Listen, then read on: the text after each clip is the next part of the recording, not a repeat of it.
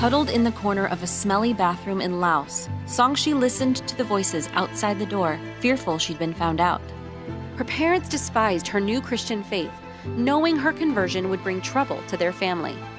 Afraid of the police and angered by Sonxi's refusal to recant her faith, her family began shaming her, beating her repeatedly. Her older brother even tried to kill her with his hunting rifle. When they threatened to send her off into prostitution, Sonxi knew she had no choice and fled. With the help of Voice of the Martyrs, Sonxi was able to attend a sewing school to support herself and also completed a Bible school course. She now helps churches in Laos establish children's ministries.